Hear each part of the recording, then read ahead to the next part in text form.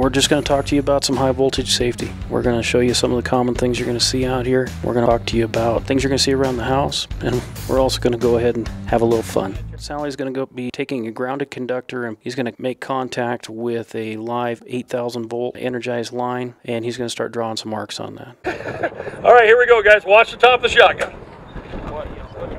This is going to be a high voltage fault. Nice, no wind. Here we go.